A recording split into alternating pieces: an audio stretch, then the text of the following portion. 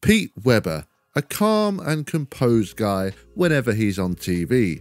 Well, maybe in a parallel universe, because the Weber we know and love, or hate in some people's case, was sure to be in everyone's face at every opportunity on TV. He gave us so many memorable moments on television, and with 37 titles including 10 majors, it's not really a surprise he has so many great moments throughout his career. However, he had his fair share of struggles, and in this video we're going to be looking at some of his worst moments on television. These are what I consider to be the top 5 worst moments, and don't forget to check out some of the other top 5 worst moments videos that I've done so far for other PBA players. So without further ado, let's jump straight into number 5, the 2009 Plastic Ball Championship. Maybe a little selfish there.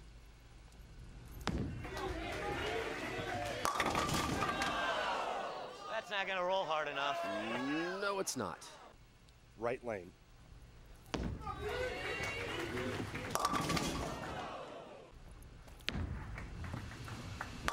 Oh boy.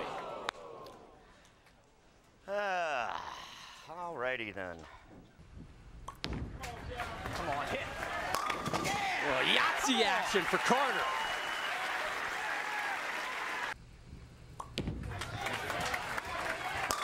Crack open a 6-pack.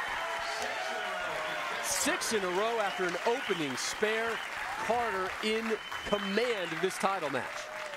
At this point in his career, Weber was having a really rough time on TV. He last won a title at the 2007 US Open, and after this, he was making TV shows.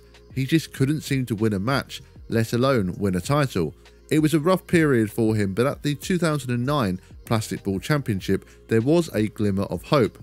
As the name suggests, players were only allowed to use plastic balls in this event, and Weber made the show and was in the semi-final match against Chris Barnes.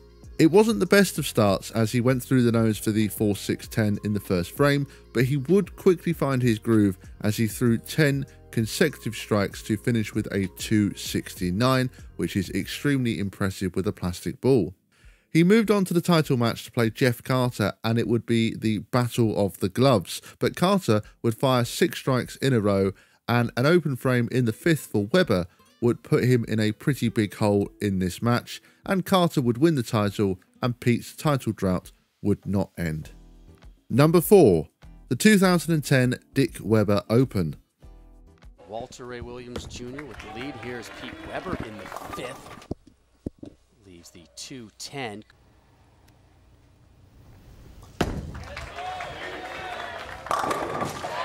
Another Brooklyn strike. A strike is a strike, but that's still a concern for PD Dub. Absolutely, and that's his third. I believe it's his 3rd Brooklyn in 2 matches. So that's a sign of not being lined up, and that's the last thing you want to see. You know, the layman will look at it and go, well, yeah, but he struck. Alrighty well, then. Guess what? You can't rely on throwing Brooklyn strikes to get yourself back in the match.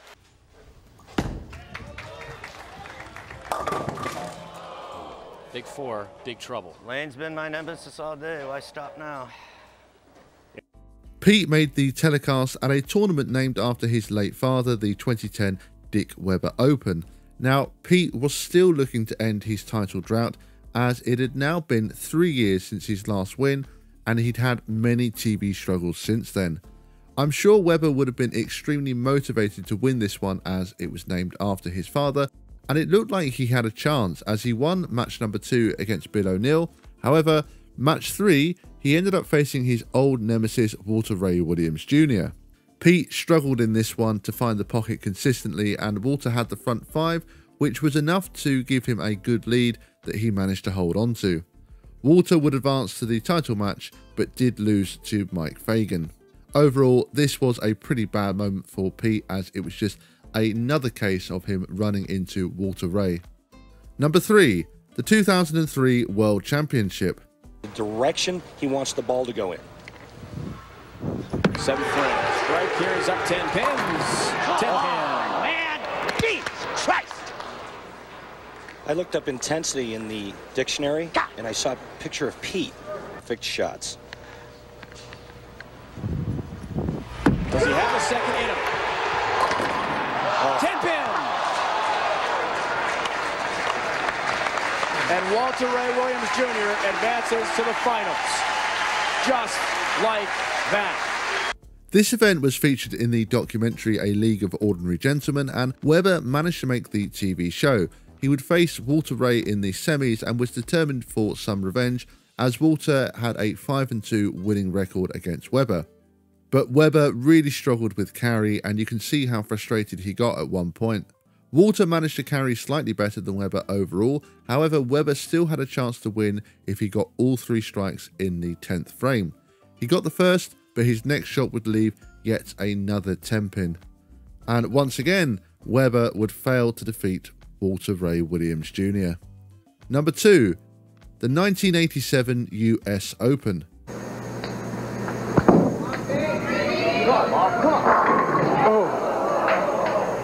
Ball, full fingertip grip, tremendous power. And feet on the left lane with the 3-6. Down the hook.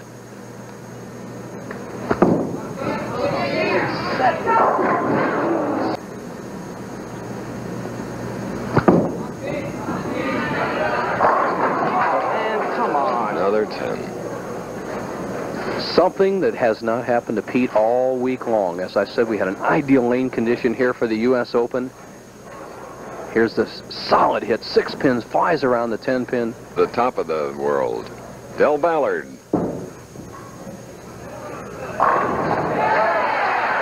his parents in Richardson, Texas, and his friends.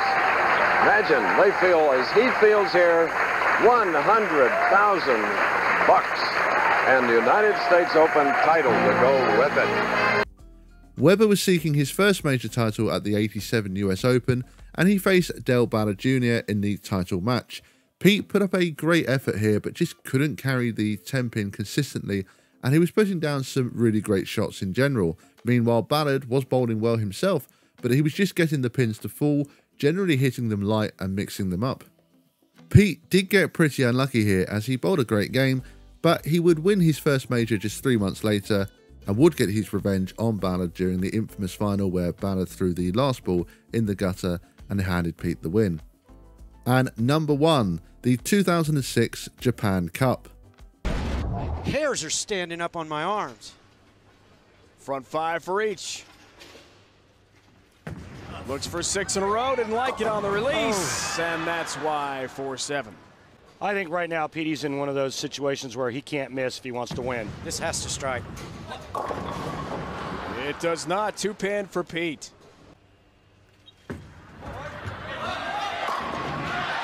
There's 10. Not just a strike. That's 10 in the pit, high flush. How about 11? Oh, he looks good. Oh! Are you kidding me? 7-pin. That's about the only thing that can stop Walter Ray. And he's about to get a sea of flowers, trophies, balloons, confetti. Now, I put this at number 1 for a couple of reasons. Firstly, this was the 5th and final time that Weber would face Walter Ray in a title match, and this loss meant that he had lost all 5. Now, he had a really bad record as well in general against Walter Ray on TV, and Walter just always seemed to find a way to beat Pete on television. He lost to Walter earlier that year in the 2006 World Championship, so he would definitely have been eager for some revenge. The second reason I put this at number 1 is that with a win at this event, Walter Ray would win his 42nd tour title and therefore surpass Earl Anthony and his all-time title record, although Earl Anthony's titles would increase to 43 due to a change in the PBA as to which tournaments classified as official titles. But even so, at the time, Pete had a chance to finally beat Walter Ray in a final and stop him from beating Earl's record. Now, to be fair, there wasn't much Pete could do as Walter was on fire and did bowl a 289 game. However, Pete was keeping up with him for the first half of the match, getting the front 5. But he made a bad shot in the 6th going inside and went through the nose. He struck after this, but then it was pretty much a must-strike situation, and it was another wayward shot on the left lane. Walter would carry on striking until the 11th shot that somehow left a 7-pin, overall, I think this match just summed up Pete's performances against Walter throughout his career. Even when Pete bowled really well, Walter just bowled even better. And that will be it for today's video. This was a little bit of a tricky one to choose the top 5 because there was just so many moments I could have chosen from, because Pete over the years just made that many shows. But yeah, maybe you think there were some moments in there that should have been on this list and weren't. If that's the case, let me know in the comment section below and let me know what you thought of my top 5 selections. I'm going to be doing a top 5 best of Pete Weber video that will be uploaded very, very soon, and I'll also carry on working my way through other players as well.